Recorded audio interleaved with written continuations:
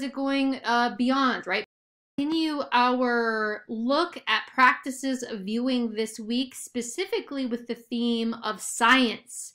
How does science present a certain way of looking at the world and ourselves?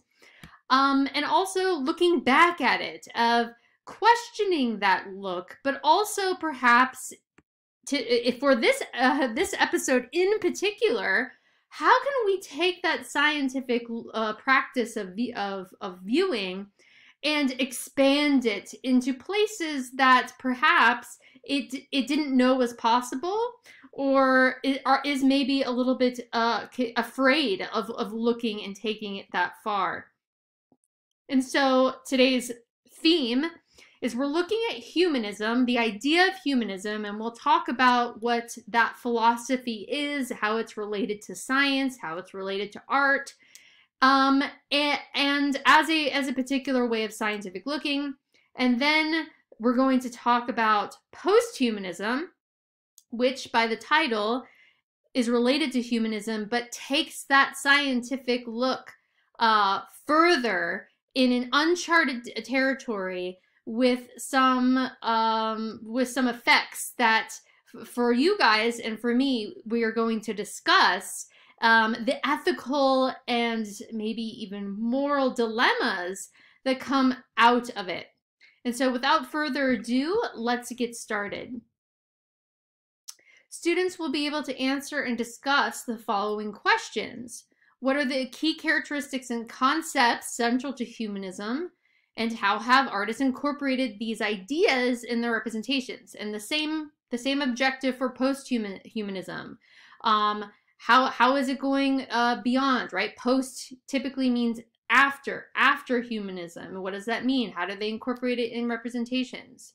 We're going to talk about how the arts is both similar and different.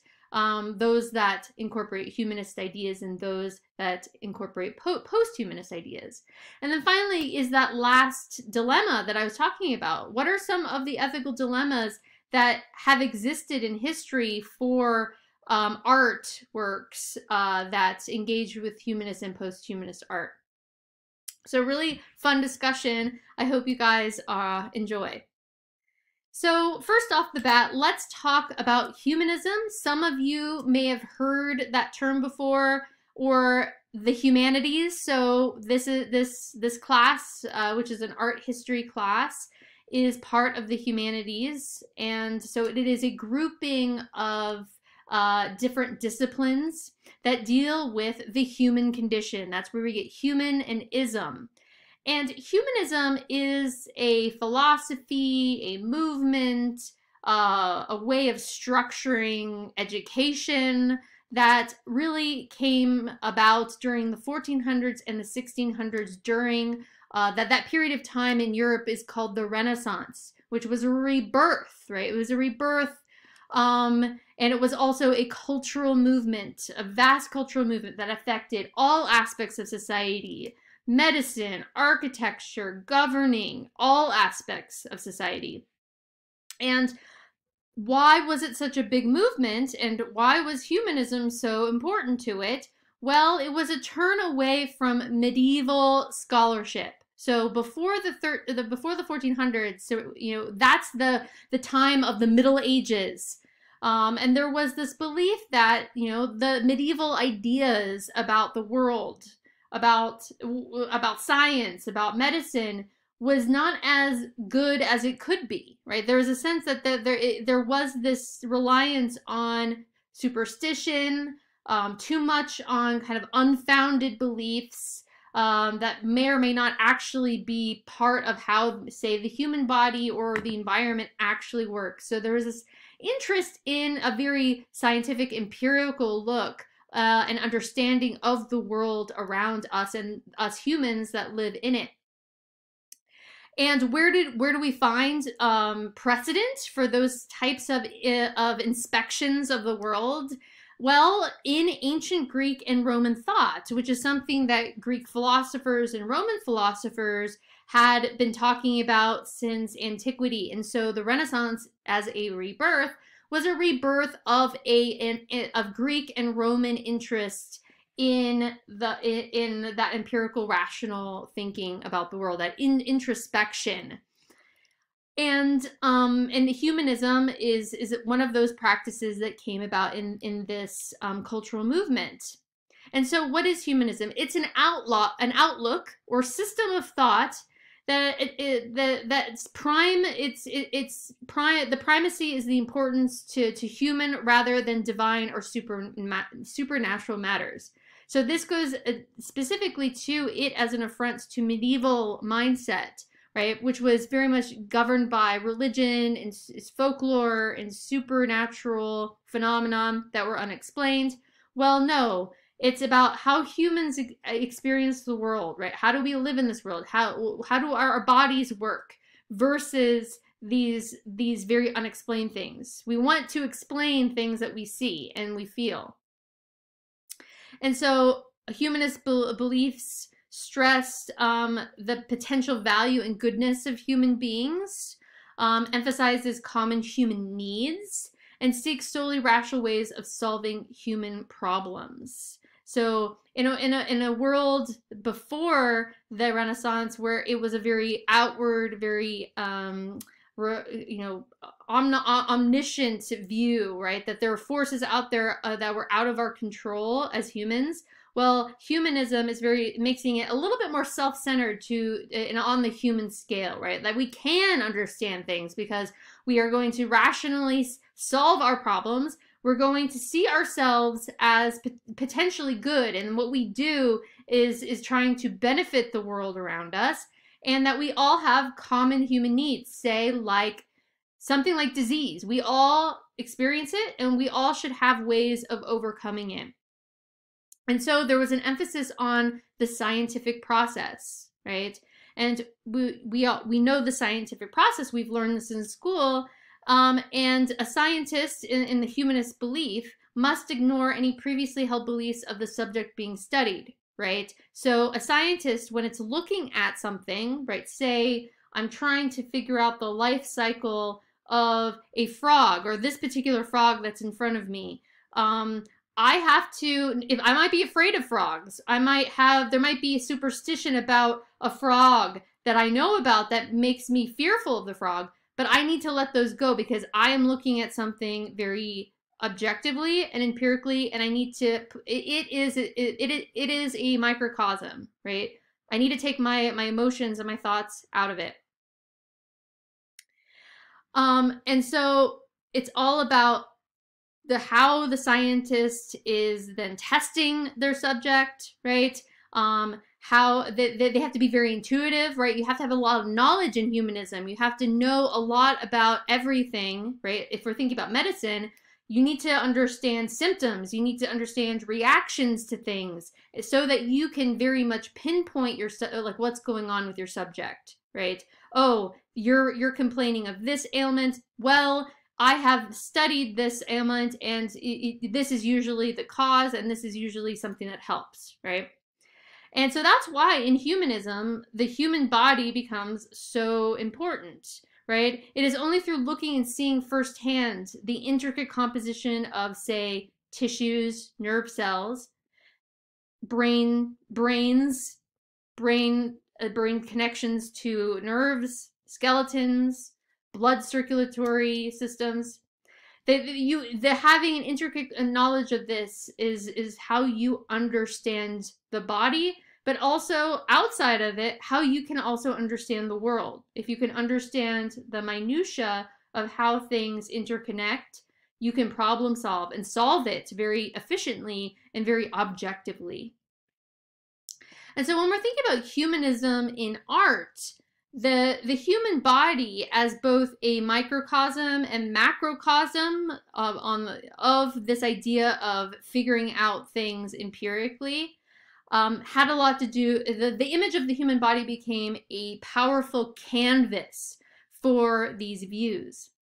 And so in this first image, which I think is a really fun one to talk about, is what was humanism trying to get away from in terms of seeing the human body as a microcosm for the micro scale and the macro scale?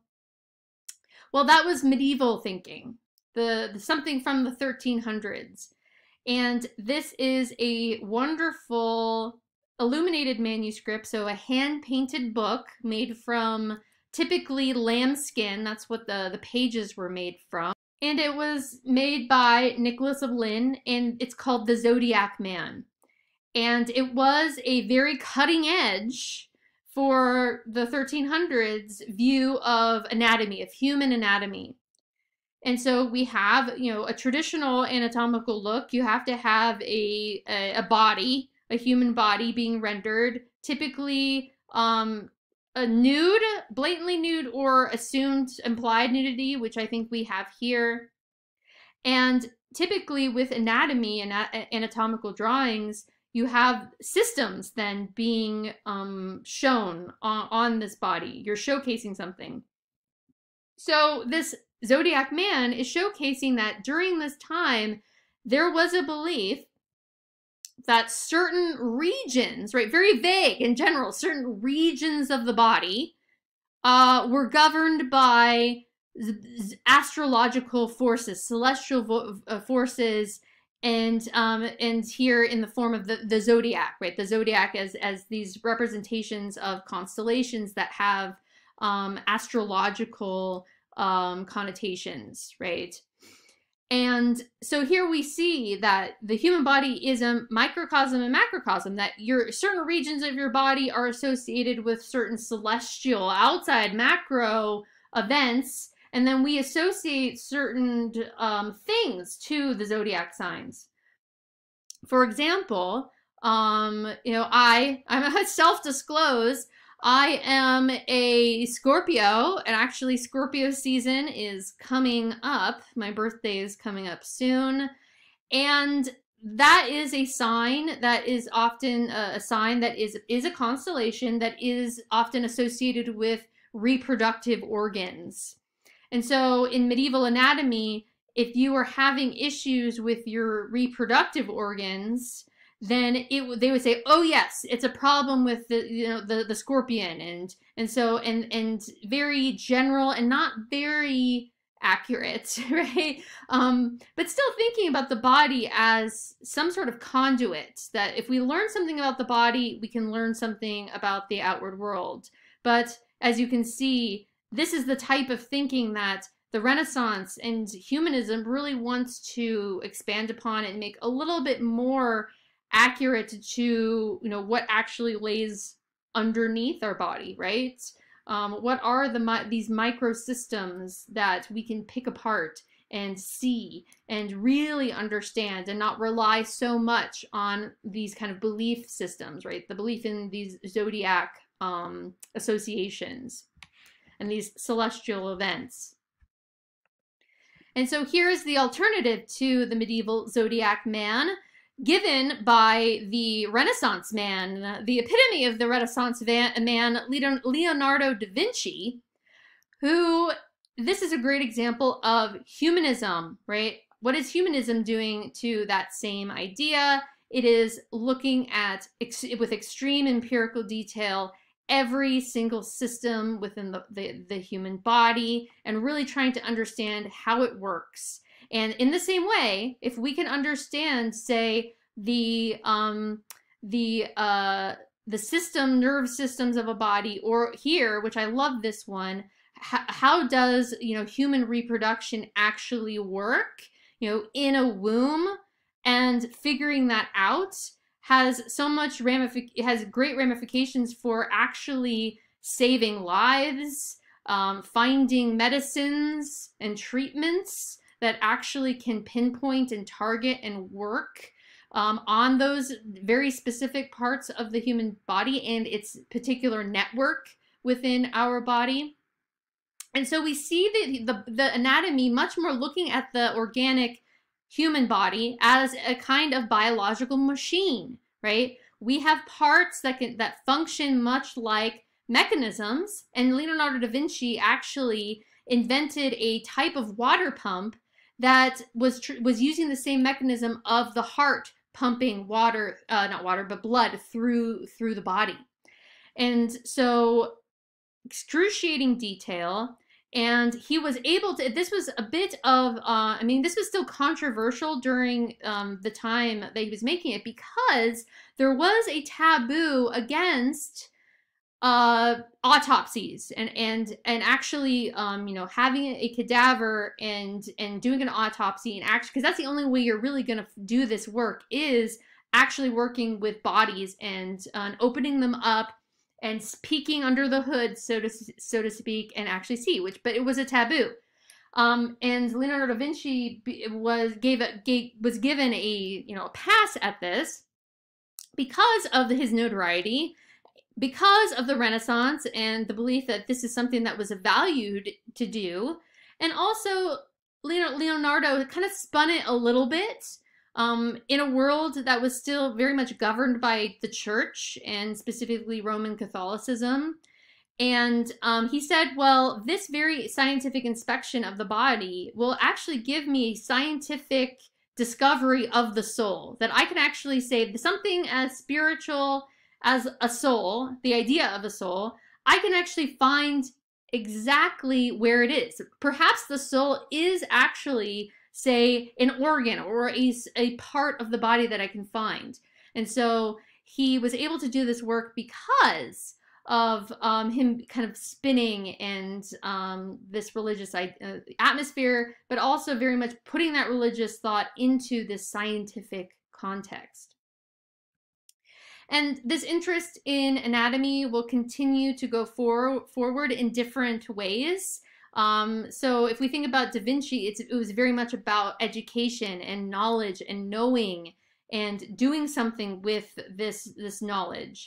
Well, artists later on took that knowledge to better understand how to represent the human body, right? That if you understand anatomy, then you understand how to render the flesh that covers the anatomy and the space that surrounds the anatomy in a much more natural way. And here we have two examples of famous anatomy lessons. We have to our right by Rembrandt, the anatomy lesson of Dr. Nicholas Tulp from 1632.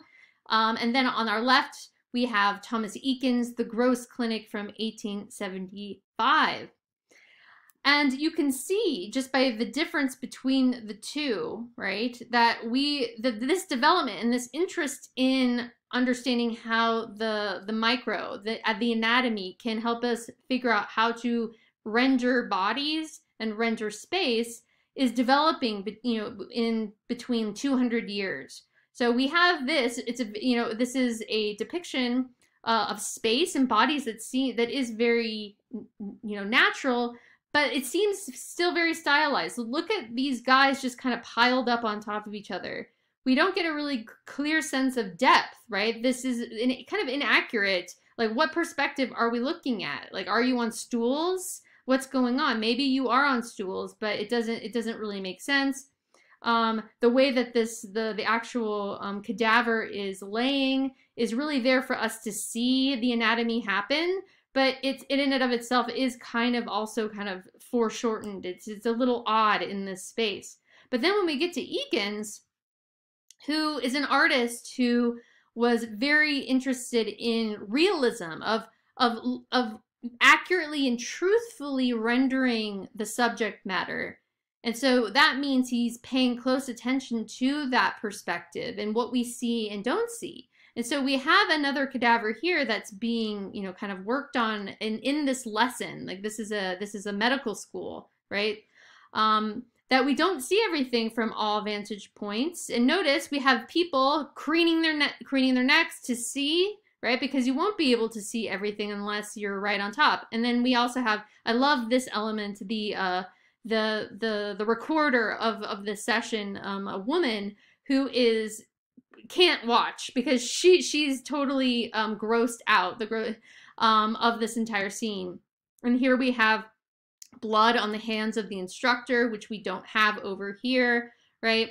But we see that interest in the human as the epicenter, right, of seeing, of that practice of viewing, is from here to from Leonardo da Vinci, right? Very internal to let's see how that will shape how these bodies are rendered and then space, and then here much more realistic